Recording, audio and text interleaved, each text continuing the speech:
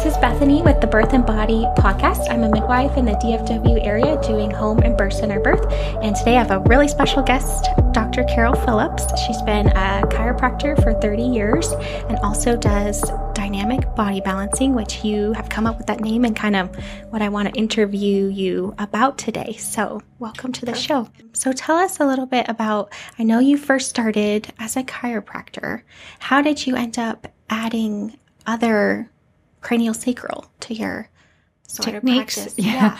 Well, I was in school when Upledger came up with his technique, craniosacral. Cranial had been around since the early 1900s, mostly osteopathic, but Upledger put it into a recipe that he could teach, and that's how I learned. And then when I got out of school, I started doing cranial work on all my patients. And a couple years later, I was teaching at Northwestern University, chiropractic, Northwestern Health Science University, not to be confused with the medical Northwestern University. Sure. I started teaching there and started doing pediatric classes for our profession and became the craniosacral specialist for our profession, teaching that to chiropractors. It's an adjunct to chiropractic. It's not typically done by chiropractors. Right. But those who are dedicated to looking at the whole body and taking the time learn cranial work to add to what they're already doing. How would you describe why that might be helpful? I know a lot of people see chiropractors that don't also do more of the soft tissue fascial work that craniosacral is. So why do you do both for people that might not know? Well, because while adjusting the spine is extremely helpful, and that's why we've been around over 100 years, you have to ask yourself what's pulling that bone out of place in the first place. Right. Because a bone out of alignment, something's pulling it out. Bones don't move on their own. And I found, because I've always done maternal pediatric practice, I found that you've got to look beyond just making the adjustment if there's soft tissue misalignment.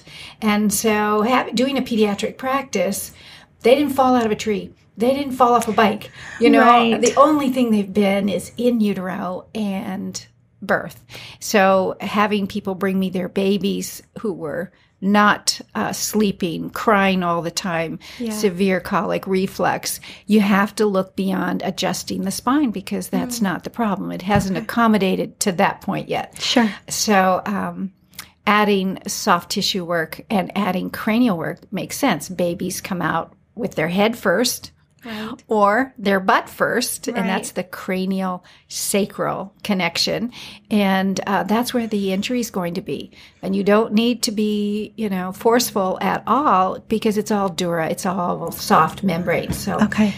Well, do you mind if I ask you about how you discovered it for yourself or how it was helpful for you? Yeah. It was instinctive to take the classes. It felt right to me. Yeah. So I was in a small workshop setting like you're taking with me, and I was with an osteopath who was teaching cranial work, and she asked me to lay on the table so she could demonstrate. Yeah. And when she did, she put her hands on the top of my head, and out of the blue, my legs started moving. Mm-hmm. It was shocking. It was scary. I had no control over my legs, and they started twisting and turning. And she just let my body go in the way that it had to go while she was holding my head. Everybody left and went and practiced their own stuff while I was humiliated, embarrassed that my legs were moving and I couldn't control them. But what I could see in my mind, I was a footling breech in my own personal delivery. Wow. Yeah. You could see. They didn't know I was a footling breech. And after 26 hours of induction, they put my mom to sleep and went in with forceps only to find my legs and pulled me out by forceps with my legs and then my head. So I recreated that with her just touching the top of my head. And when my body twisted and turned and then finally stopped, she brought the class back together, and we all sat down in our little half circle. And she said to the class, just ignore Carol. She's probably going to keep unwinding. Sure. And I was sitting there when all of a sudden my head started to turn and my chin went toward the ceiling and I couldn't stop it. I had no control over it and I could feel the muscles in my neck ripping and then my head started to come down and then it went back the other way. And I was mortified and embarrassed. And this guy next to me just started laughing really hard. He goes, I'm sorry, that is the craziest thing I've ever seen. Wow. And as soon as my head came back down, I bolted. I ran out of the room outside in the parking lot, and I walked and I wouldn't go back in the room. Wow. And I vowed that nobody's ever going to touch my head again, ever. Yeah. And it was, I could feel them using my body to twist my shoulders, to twist my head, to try to get my head out. Right, with your breath. And, so I went on learning it, teaching it, and years later I'm at Northwestern and I have externs who I'm training and having them assist me as I worked on people. And about 6 years later, I went to an official Upledger class, and now there's like 40 people in the class, and my students were there. And at the end, he said, okay, I need an assistant. And I said, I'll help you. I always had my students helping me. And he said, okay, get on the table. I went, no, not getting on the table. Get on the table. I'm like, no, I'll help you, but I'm not getting on the table. Get on the table. Oh. So I get on the table and he touched my knee. And as soon as he touched my knee, my hands came up and they said they turned purple and they were clawed, like, this. And I just quit breathing. Wow. I felt I had no need to breathe. It was like I was in utero again with an umbilical cord. Inside my head, I was fine, but I was convulsing. And so they were putting sweaters on me and he's going, Carol, are you okay? Are you okay? And inside, I'm saying, I'm fine. But outside, I wasn't breathing to their knowledge, and I was doing this and purple. And then he sent everybody away to practice so that I could just go through the process. And he's not touching me. He just had his hand on my leg. And I had to deliver one arm, and then I delivered the other arm. And then I felt the cervix close around my neck. Yeah. And one by one, I felt the bones flare, as I now know they would do if you pull a baby who's breech and put them in extension. Then they have to open the cervix with their jaw, which makes things flare in the opposite direction of what they should be doing. Right. And it was uncomfortable. I could feel the enamel on my teeth as I was doing this. I didn't have teeth back then. And finally, I delivered my head. And I was, again, just mortified. And luckily, I was so thankful that he sent everybody away. But the peace I felt inside was like, I'm fine, until I had to deliver my head. So after that, I thought, why did I have to go through that? Why? Because when before chiropractic, I lived with migraines from the time I was born until almost 30 years old. And with chiropractic, the migraines went away, but I had to be adjusted every week. My atlas would go out if I got stressed, if I sat on the wrong side of the room. And can you say more about that for people who don't know? Like if you're sitting on the wrong side of the room. Well, we found out later through x-ray that if I sat on the left side of the room and turned toward the instructor, my atlas would go really high on the left and put pressure on my brainstem. But if I looked to the left, sitting on the right side of the room, my atlas would shift into position. And so I would just get adjusted. Sure. And I could keep my migraines away by getting adjusted, where I had these issues, physical issues, for 30 years. And about a year after that session, that cranial session where I rebirthed my body, I thought, when was the last time I was adjusted? I mean, my atlas had not gone out of position in almost a year.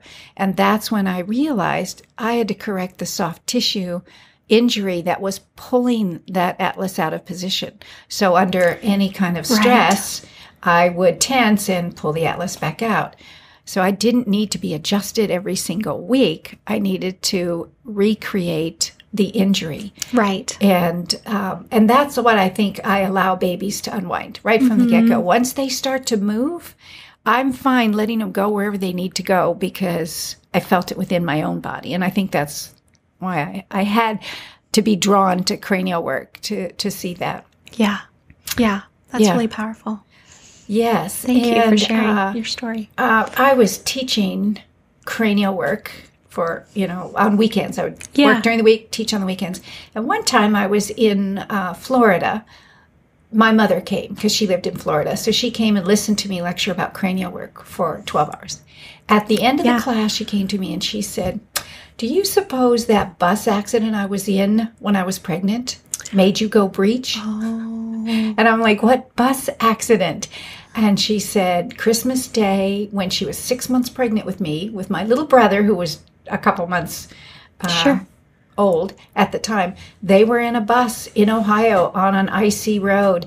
And she had laid him down on the seat in the back seat of the bus, of this traveling bus. It wasn't their bus. It was a Greyhound bus. Sure. Yeah. And she said she sat down in her seat, and suddenly the bus went into a spin, and she felt centrifugal force just flatten her to the seat. Well, imagine I'm a baby tethered by an umbilical cord, how I must have spun inside there.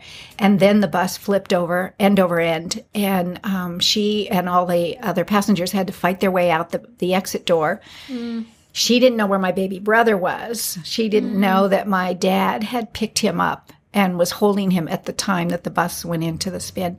So then she jumped out of the bus and it burnt to the ground. Oh my goodness. Now, I never knew any of this story. Wow. And they went to a doctor and he said, "You're fine. The baby's fine." And that was it. That was the end of that story. And I never got told that story. I was just always told, "Well, you were born backwards. You've always been backwards," because I had a lot of learning disabilities prior to chiropractic. Sure. And so that's where we start to take a look at, when did that happen to me? Why did I go breech? That's not the way we're designed to come out. Right. So there's the pregnancy aspect of it. Yeah. It happened in utero. That's so and I had to recreate that to correct it. So it's sort of, I know for people that are familiar with spinning babies, they understand that the baby really uses the space it has to assume the best position.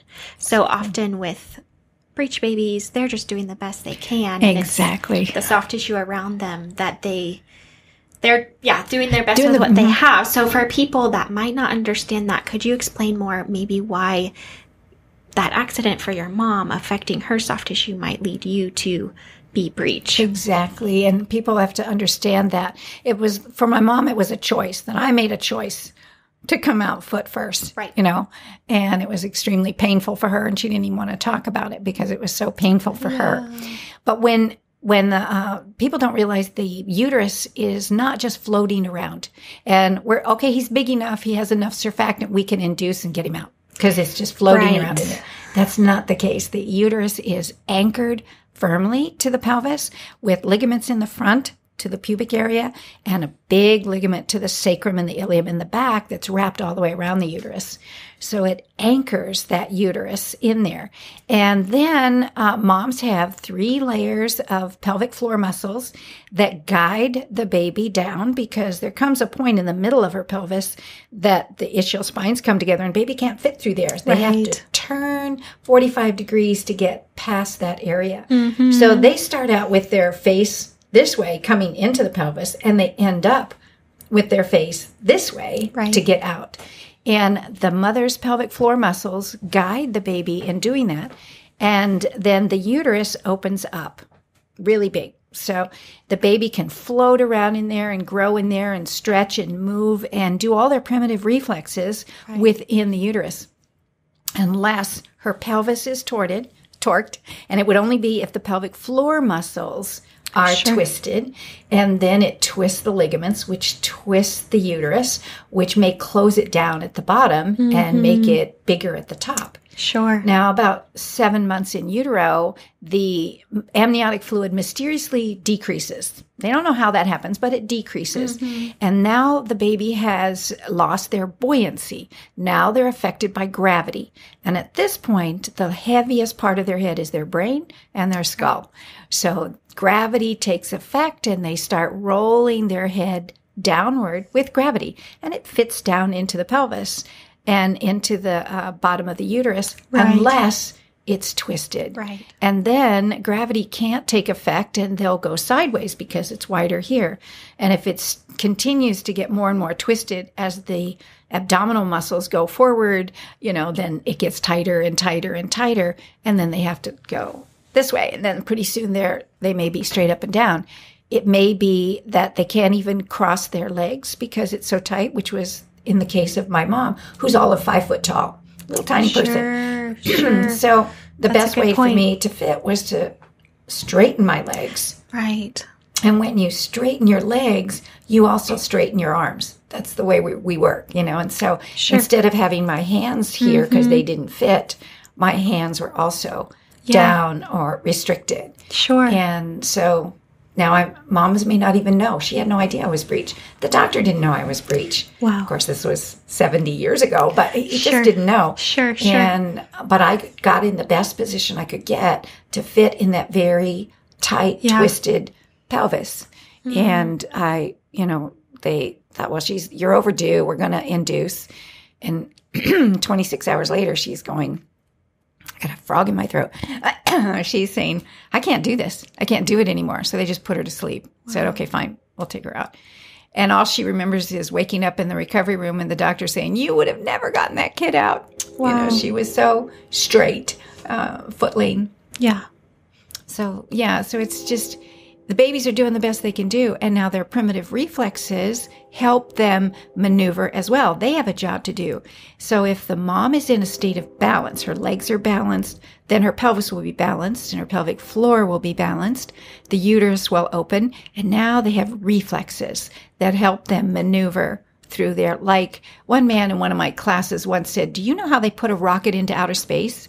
And I said, no. He said, it's exactly what you just described. They torque. Yeah. They twist, they torque, and that's what gets it up through the atmosphere. Interesting. And that's what a baby does coming out. They have to twist and turn to fit the pelvic and then spiral their way out. Yeah. And so when I work on babies who didn't get to come out that way, Right. I watch them recreate their birth position, and you go to the mom, here's why you couldn't get him out. You can visualize, vocalize, hypnotize. You can do all of that, but if that leg is in the back and one arm is in their back, their head cannot be straight. They cannot do their reflexes. They're not going to fit through your pelvis, no matter what you do. Right. So our job is to balance the mother so that the baby can do their job. Right. And get their way, spiral their way out. Yeah, that's so true. I can't tell you how many moms have told me, or they feel like it's their fault as to why labor didn't work, or why was it so long, or I did all the things, I did hypnobabies, or whatever, and it just was still long, and they feel like I didn't relax enough, or something wasn't right, and it's their fault. And how often it is soft tissue. It's not that their baby was too big or anything like that. It's just the slightest amount of twist can make the space that much smaller, resulting in more interventions or whatever. Know why my theory, for years and years and years, I've been teaching why is it birth is getting harder and harder and harder and harder. Right. We're seeing more and more and more that just can't get their babies out. Why is that? Well, we'd like to say, well, it's medical intervention, you're inducing too soon, or this or that. I believe, and I have since the early 1990s when I started teaching, it's seatbelts. It's a seatbelt injury. How many women do you know that haven't had at least a fender bender in their car? I've already had 3 clients just this year pregnant in car accidents. Right. I feel like it goes up and up. It almost seems like every other month someone's calling me, this just happened. I just had a car accident. So the accident doesn't have to be during pregnancy. Right. It can be, anytime prior to pregnancy. So I've always tried to explain, we have a 3-point harness. So we have a lap belt that holds our pelvis tight against our seat, and it's not going to rotate. Then we have a harness that comes across the shoulder and hooks in here. This shoulder, if you're a driver, doesn't have anything on it. So on impact, even a slow, rear ender, this free shoulder goes whipping around that harness. Now this is held stable. So that puts the twist in the muscles all the way down. And, people think, well, I was just bumped, from the back. and I was teaching this in one workshop when a woman came to me afterwards crying, and she said, keep telling people that, because last month I was 8.5 months pregnant, and I got bumped at a stoplight, and my baby died an hour later of a ruptured umbilical cord. And people don't realize how much force the weight of a car, if you look at physics, the weight of a car may be 2,000 pounds. And when they stop suddenly against another car, that energy keeps going. And if it's slow, it really stays within the car. If it's fast, it may right through. But that baby has nowhere to go. The mother is stopped by her seatbelt. She may go forward, and then it slams her back with that twist. But the baby in water goes forward. Now, if he has a short cord, it's enough to break. Very, very rare. Rare that happens. But it happened to her. Yeah. And research done by chiropractic students way back in the early 1990s, they were looking at a lumbar injury with a whiplash injury. But I connected that with pregnant women and how, yes, it torques. And they showed that people who are, say, a driver, the harness is over here, and they were hit broadside from the right, there's so much force that this whips around like that. 100% of those people develop low back pain.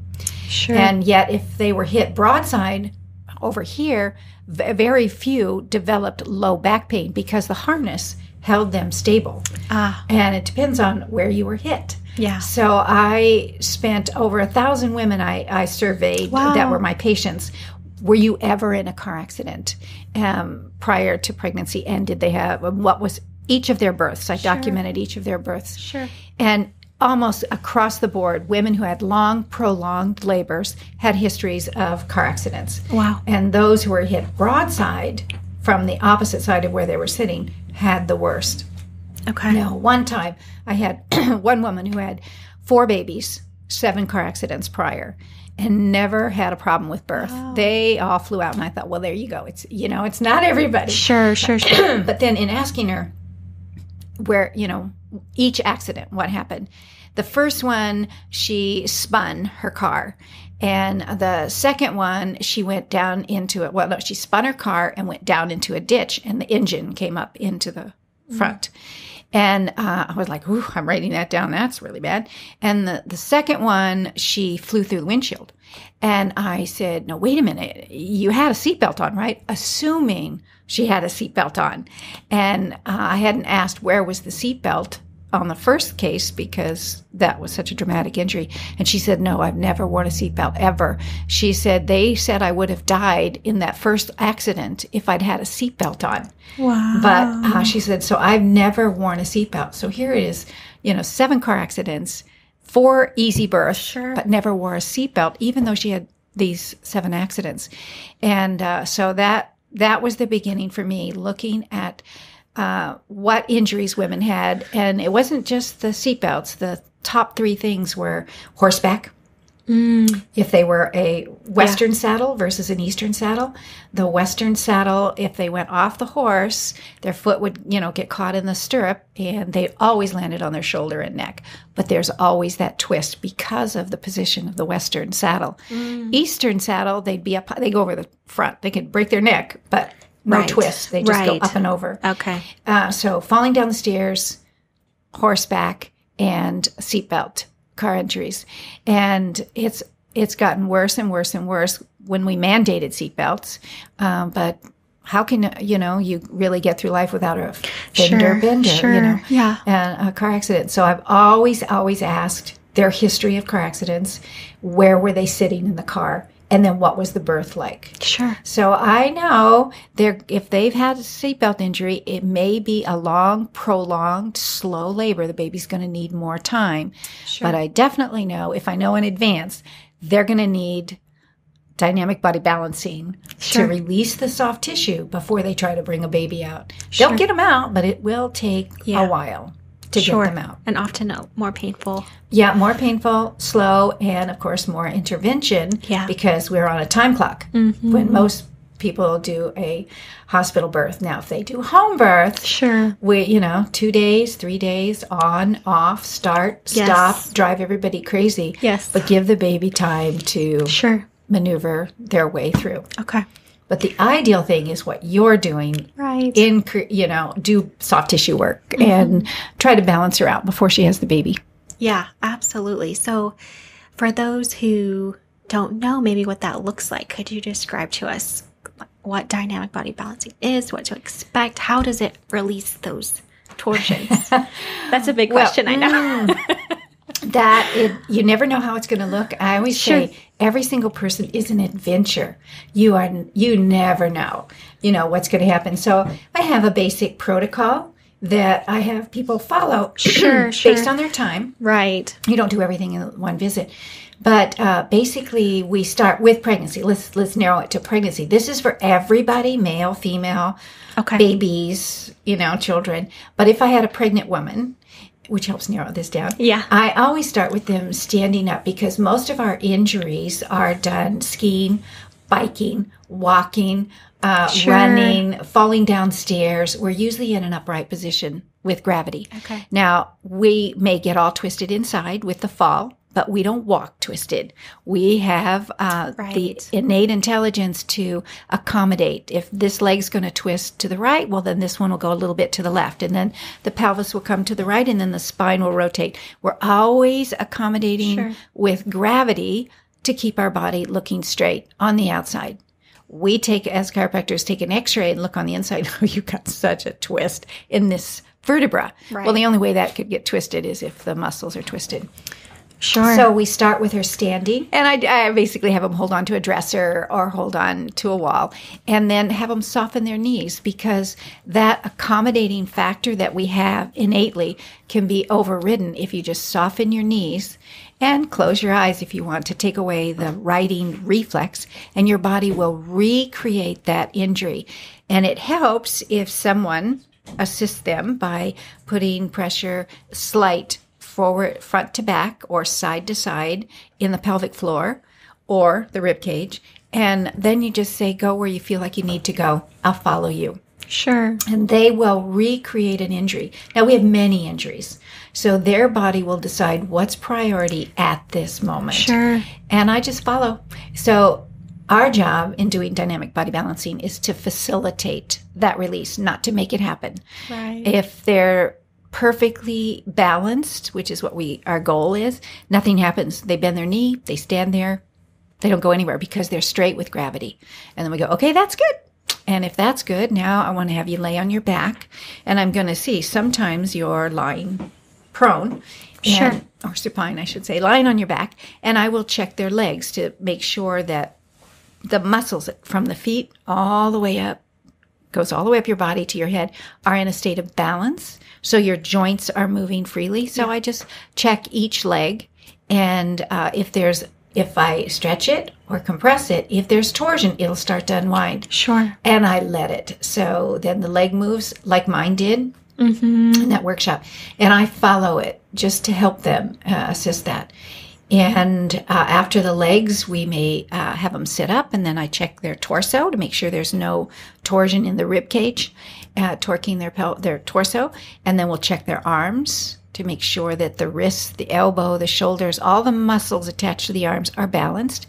And then we'll check their neck. And then they sit up, and we check their cranials, make sure each bone, the bones are just floating on the dura that is wrapped around the brain. We don't really have what many people think, a skull, and we have a brain inside the skull, and the brain can bounce around.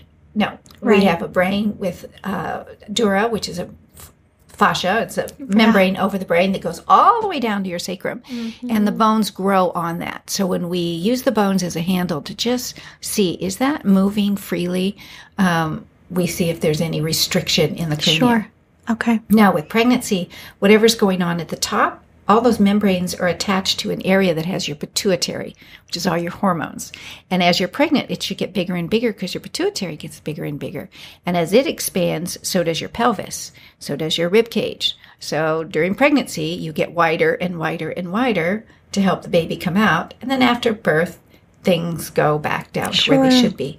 Well, they can only expand if everything's moving freely. Sure. And all the muscles of your body are coming up and anchoring into your head to keep your head on. It's like a bowling ball up there. Right. And so if we have any imbalance down below, we're going to have restriction up above. And if we have restriction up above, it's going to affect our hormones. Sure. And we may have too many hormones in the beginning. So the early part of pregnancy, the first 3 months, getting personal again, my first 3 months of my pregnancy, my first pregnancy, I lost 30 pounds. Wow. I ate nothing. I was hypersensitive to sound, to taste, couldn't smell, couldn't eat. So I was all of 98 pounds by the time I was 3 months pregnant. Wow. And then at 4 months, I started contracting.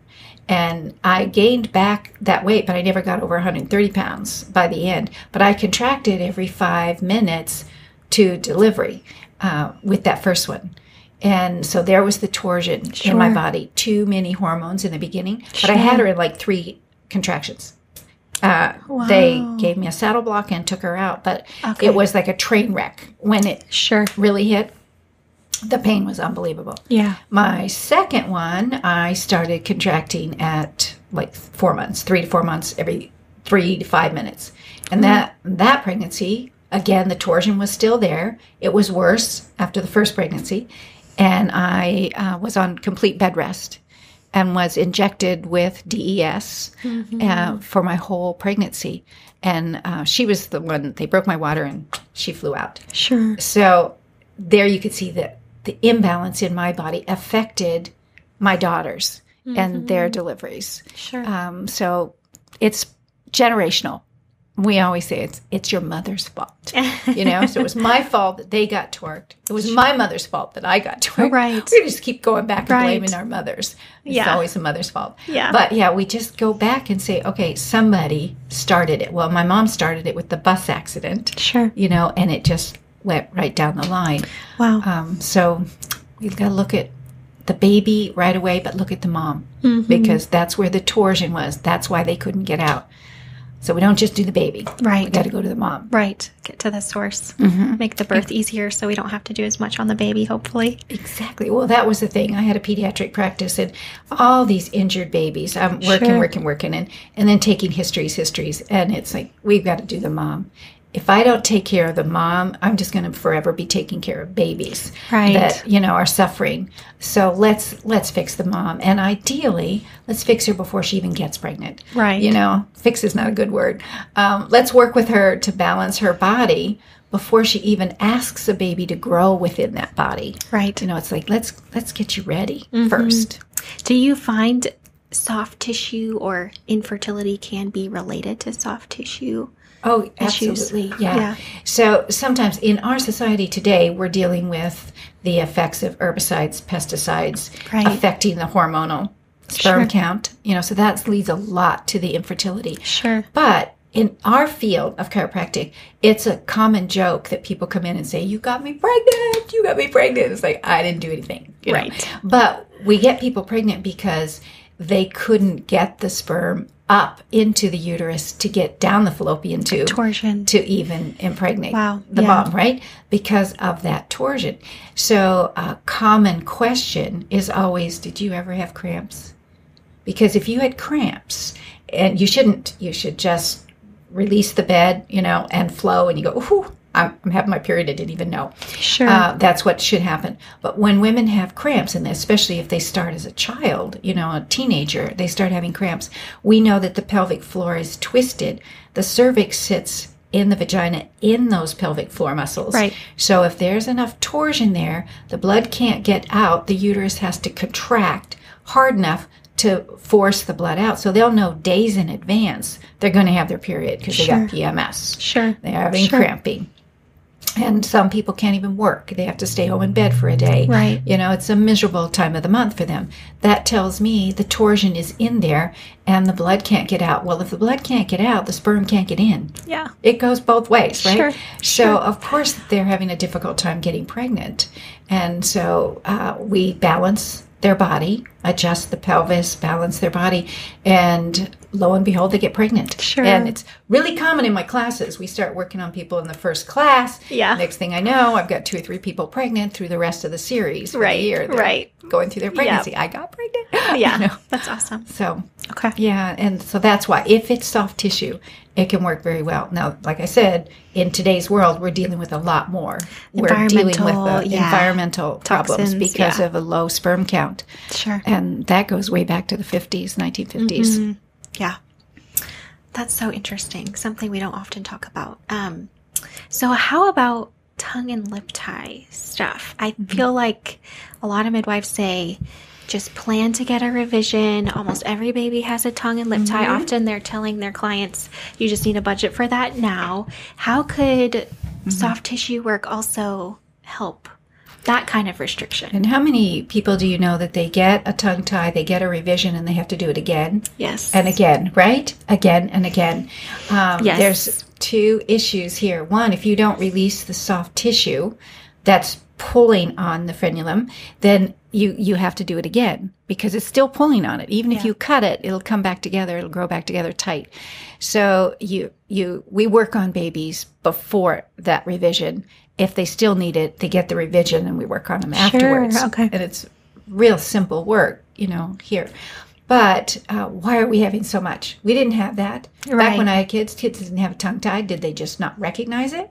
Now we not only have tongue ties, we have lip ties, we have cheek ties. Never had that before. Right. And that's where, that gets into the topic that is extreme passion for me. Sure. And that's sonograms. And this is an anomaly that's happening. We're having short umbilical cords. They're only, 6 inches in many cases. They should be like 15 big, long things. We're having urethras. That the hypospadia that's not going all the way to the end of the penis, or not growing at all. We're having defects in the heart. There's so many heart defects that they have a whole hospital just for heart defects, with these kids.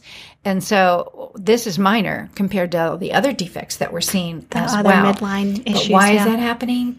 And people don't realize the sonogram is mutating the DNA. And mutating the cells. So we're seeing these minor. We're not seeing missing arms and legs like thalidomide did. Sure. We're seeing these minor defects that may seem minor because it's not a missing arm or leg, but it is major when they can't eat. They can't get their tongue up. Right. They can't speak. They can't swallow. This is every day I get another story and another patient asking me, can you help me with this? What do I do about this? What do I do about that? These are defects, and so the whole issue around sonograms was never studied to see if it's safe, never to see what the long-term effects were. People did not realize it's generational. So the first women who got them, it mutated their eggs for all the future generations. But that egg that was slightly mutated, then that little girl grew up and got sonograms, which mutated her already mutated eggs more, which mutated more. And of course, we're tying it into autism. I am. Autism and the rate. I watch the autism rate go up. But we have to look at defects like the tongue tie and all the physical defects that we're seeing and into cancer and the rate of childhood cancer. So that's a whole podcast in itself. Definitely good for families to research. What is it? Yeah, they don't realize it. People are being told it is sound energy and the sound is in the air all the time. They don't know that the transducer that they put the gel on actually compresses that sound wave. It's no longer sound, it's mechanical. And that mechanical wave heats up the tissue, alters the DNA, can mutate it, depending on how long they have it on, what is the wattage. There's so many factors that nobody has ever documented when they're doing a mom. What's our wattage? Are we keeping it below 25 megawatts? Or are we going up to 2,000? Because the machine can, if I want a better picture. Some people are going to the mall and getting 3D. They don't realize. They can. And the medical profession, the FDA won't ban it because then they'd have to ban it in the hospitals. They say it should only be used for medical. And in the Institute of Ultrasound, they say it's elective. You shouldn't use it before 16 weeks. what are we doing? We're using it now just to see if they're pregnant. Right. And confirmation. let's check it at 6 weeks, 12 Right. weeks, 18 weeks. Right. And we all think, well, we just want to see if the baby's okay.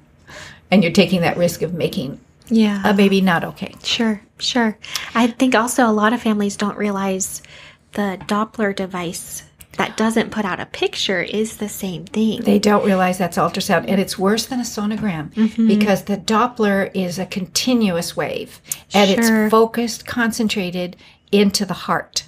So that's where we're getting our heart defects. We're trying to find that heartbeat. And it is very concentrated. Whereas the sonograms are pulsed on, off, on, off, on, off. But yeah, the Doppler. And people can go on Amazon and buy their own Doppler and listen to their own baby, not knowing they're mutating. If that's a girl, you're mutating her eggs. Sure. And you're also affecting the mother's eggs for her other next kiddos. kids. Yeah. Yeah. So, as I watched this happen over the years, people would bring me, I remember one family bringing me a child with cerebral palsy that had all kinds of damage to his body. And they said, well, it couldn't have been ultrasound because we only had 2 or 3 with him. We had many with our other children. And I had to sadly say he had all of their ultrasounds, all of them, With those, because his part of his DNA, the egg before was exposed. Right. Yeah. Do we have time for another story? Yeah, I think so. Probably one left. Yeah. I was in France teaching, and they brought me a little girl that was paralyzed on one half of her body. She was a twin. Her twin died. She lived, but she was mute, and she was blind, and she had paralyzed on one side. So I sat down on the floor, and I let her explore me. And she had to feel me and come around me, and then I slowly started working on her. And I worked on her, and she wrapped her arms around my neck, and she wrapped her arms around her mother's neck, and her mom was very stoic, made no facial expression at all, but the little girl sobbed and sobbed and sobbed as I worked on her and held onto her mom's neck. And I realized I was crying for the mother. The little girl was crying for her mother, who had never cried because she lost her twin. She had to focus on this baby that was injured. So anyway, I worked on her. She went home to her grandparents, who they lived with, and the grandparents were so shocked at the difference in the little girl, in her ability to move arms and legs and her happiness, that they asked me to come back to France. And I spent 2 weeks working with the Disabled Society. They had children in their community they had to have at least 3 disabilities to be in this. Okay. So I spent 2 weeks working on these kids. This was a long time ago, but I asked each parent through a translator how many sonograms that they had. Average sonogram was 17. And they all said, but it's the law. They are socialized medicine. Everybody got it, but you had to do what the doctor said or you didn't get care. And they ultrasounded them when it was a new technology, and they couldn't see the pictures, so they turned the wattage up really high. But these kids, 17 average, and some had up to 40. And back then, I thought, this is outrageous. But now, jump forward almost 20 years, I did a study just a few years ago of my own patients, and I did an online survey and for sonograms. And it's not uncommon for a baby that's disabled right now to have had 40 sonograms. They did it every week. And they said, well, there's too many to count because my doctor would do it, and then my high-risk doctor would do it. And, of course, the technician would do it, and then the doctor would come in and repeat it. So sometimes they'd have 4 in a week. Wow. And this is, like I said, my passion. And yet, after 30 years of talking about this, it's like it's never going to go away. People want it, they use it, they accept it, they think it's safe, even though they never did any studies to see. They just used it. So anyway, I could go on and on about sonograms, but there you go. I know firsthand where I'm coming from with the sonograms and disabilities. And this little tongue tie is so sad, but it's nothing compared to what babies, when you see babies and wheelchairs and stuff we're dealing with. But unwinding, we work with them. I teach lactation consultants to do dynamic body balancing. Awesome. And then I get people coming to my classes because they want to learn to do it. Yeah. Because what they saw in that one session with a lactation consultant who looked and unwound the tongue and unwound the cheeks and balanced the body, the change in the baby, even if they needed a revision afterwards, because there is an anomaly, was so dramatic in their ability to swallow and suck and happy and not crying, that people also want to learn to do it. And anybody can learn dynamic body balancing because it's not chiropractic.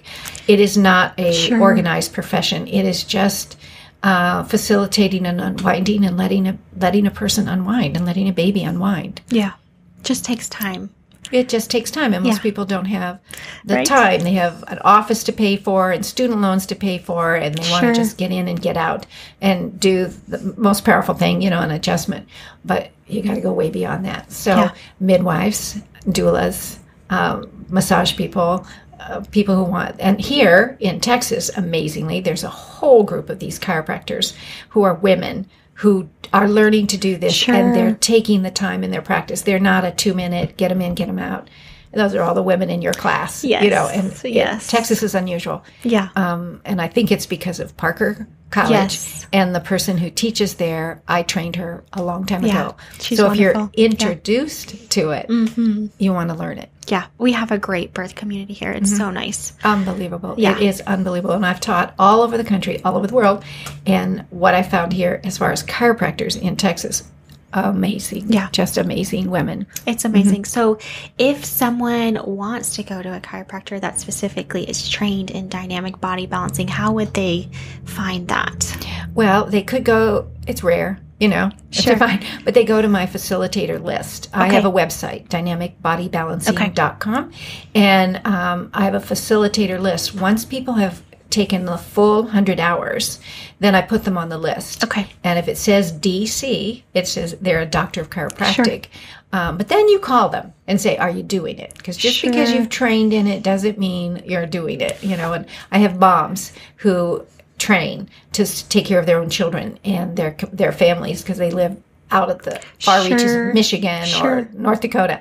But they'll be on the list, and you just say, are you actually practicing this? Because if they are, that's who you want to go to. If you are lucky enough to find a chiropractor who does dynamic body balancing, that's a gem, because there aren't that many. But here in Texas, there's a lot, because I've done 3 years of training so far here in Texas. So there's quite a few of you. It's great. I know the person I work at, Dr. Lauren Collins, is there. So it's so nice that they can see me, go see her, get their dynamic body balancing all done. in one. Yeah. When you have a baby, you don't want to go here and then go over there. Yeah, she was one of those that got pregnant in the class. Yeah. She had a great birth, too. Yeah. I had her on one of the previous episodes. So nice. I think less than 8 hours. And we worked on her in every class, and she has colleagues who worked on her that were in the class. So, awesome. Well, thank you for coming on the show, Dr. Carol. I really appreciate you explaining just how something simple like torsion can really impact someone's labor. Oh, you're welcome. I love doing it. Let us know what you want to hear about, and if you've made it all the way to the end, please leave us a review. We would so appreciate that. Share about it.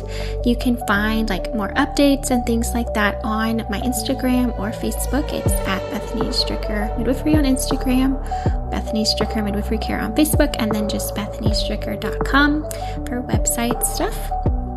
And make sure you subscribe on Spotify or Apple so you can get notifications for further podcasts. Thanks for listening. Bye.